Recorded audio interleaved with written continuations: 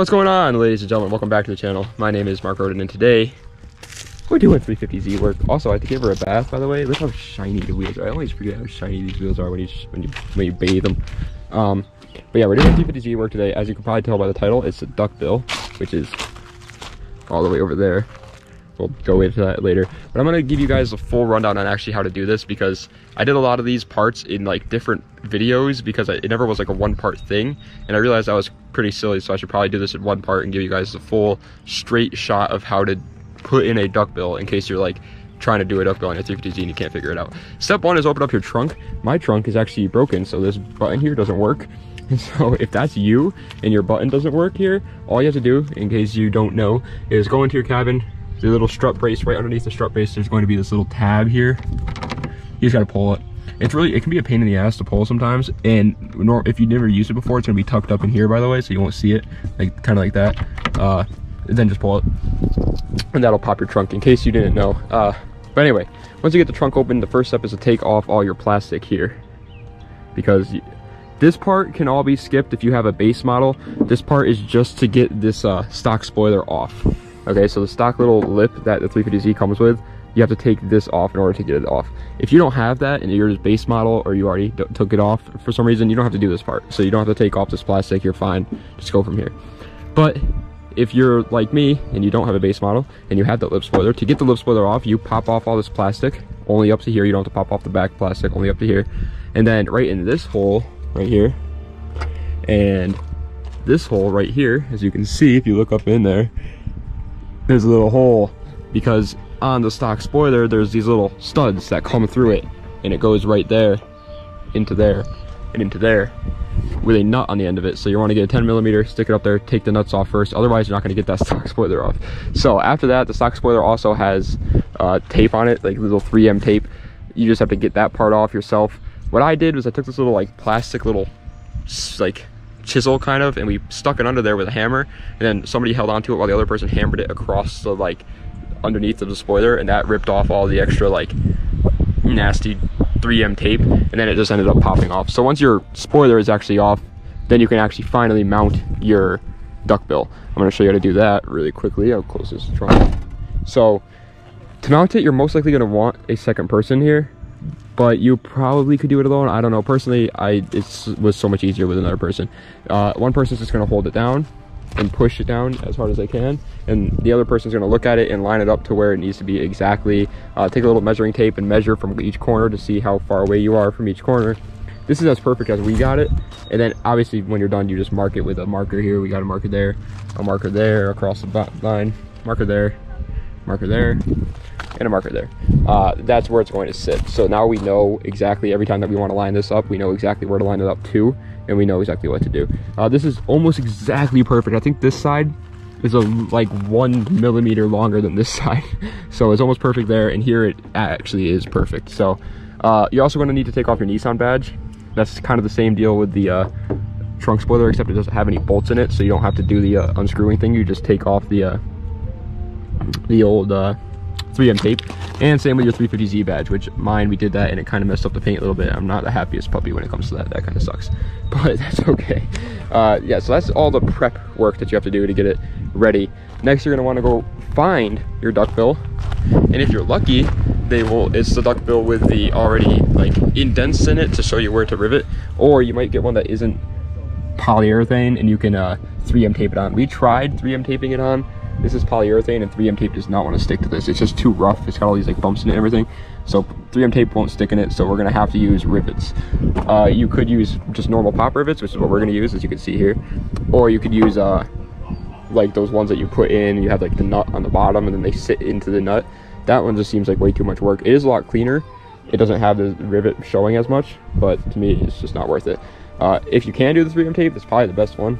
It's the cheapest, it's the easiest, and it's the cleanest looking, but we can't do that unfortunately because of polyurethane. So you take your old freaking duckbill, you get your pop rivets, which by the way, you need to make sure that these pop rivets are long, because this has to not only go through this duckbill here, but it also has to go through the trunk of your car. And in case you don't know, on a pop rivet, This little long piece at the end, this little long thin piece, is not what's going to go into the car. It's this top piece here. So you need to make sure this top piece is pretty long.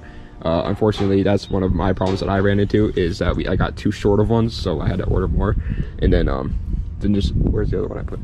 Yeah, then just make sure you get the right drill bit. There's drill, line up the top rivet, make sure it's the same size and everything, and drill your holes. I'm doing 5 on the bottom and 5 on the top. I think that's the best. It's gonna be safe. It's also gonna probably look pretty clean. We might do one on the side. It depends on how weird the sides are gonna look.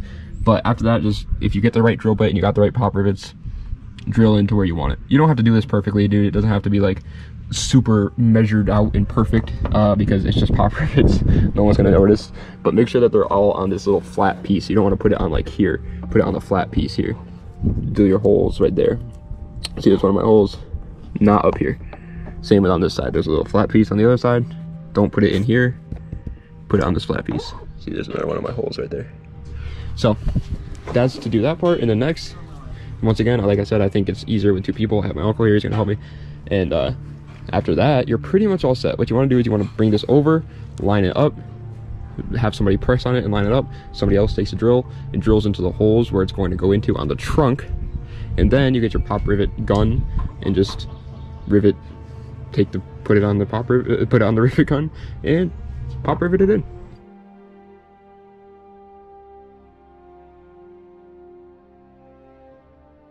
All right, so after you got it all the holes drilled into the duckbill, and you got it all prepped and everything, then you bring it over, as you just saw with the time lapse that we were doing, and you just mark it. You don't want to drill through right now with the duckbill, because it's just pointless and it's just going to cut the holes in the duckbill even wider. You don't want to drill the holes wider and wider to the point where your rivets aren't going to sit right in that duckbill.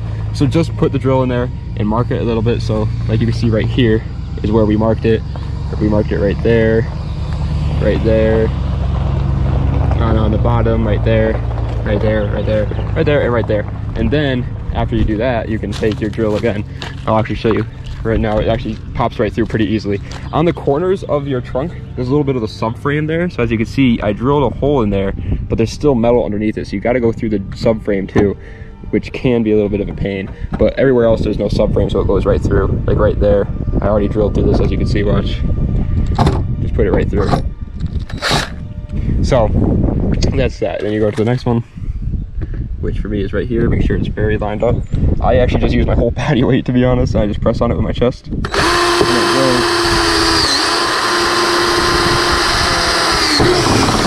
now it's in. See? That's what you gotta do. Just do that to all your marks that you just made with the duckbill, and you'll be set to put the rivets in. Okay, so we ran into one more problem, and that is that the bolts that you're taking out for the lift spoiler are gonna have a big old hole just leaking into your cabin at all times. So to solve that issue, we're just using some normal Nissan clips that we're gonna tape over it and then use, what is that called? Just some caulk. Caulk, that's what we're using. And we're gonna just seal it up so that no water can get in there. Even though, and you don't have to worry about it looking pretty, no one's gonna see it because the freaking duckbill is gonna be over it, so you don't gotta worry about all that. Okay boys, so all the holes are drilled. Now I'm gonna put it over there on my PT Cruiser bumper, and you can watch a time lapse of us putting in the rivets with a rivet gun. That's all it takes. I don't even know if that's actually called a rivet gun, but whatever that is, we're gonna put it in. This is what we did with the chalk, with the caulk. I keep calling it chalk. With the caulk in that pin, just to close those up. See that? And like I said before, that's gonna be covered up by the duckbill, so you don't have to worry about that being like gross and anybody seeing it. You'll be all right.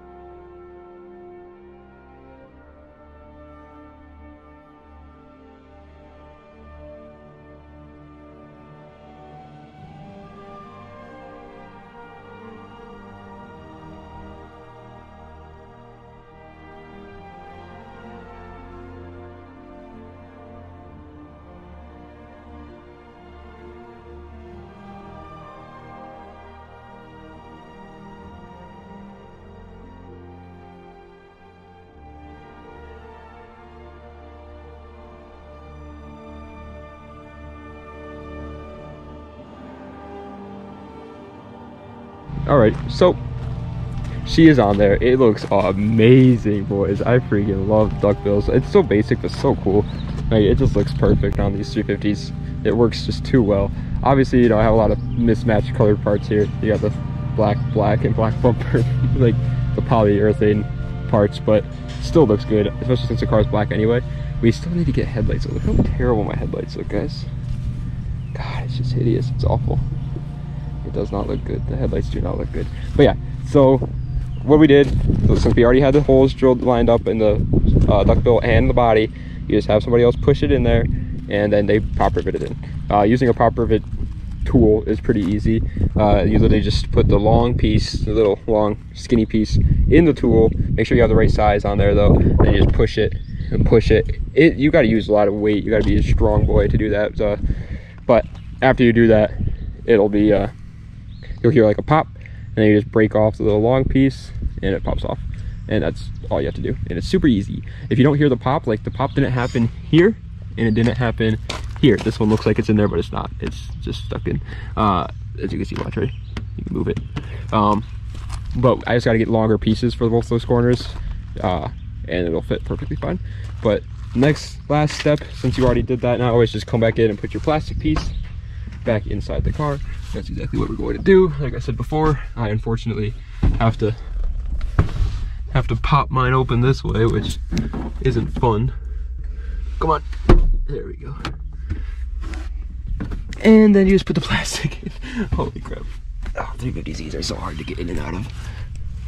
Yeah, and that's it, boys.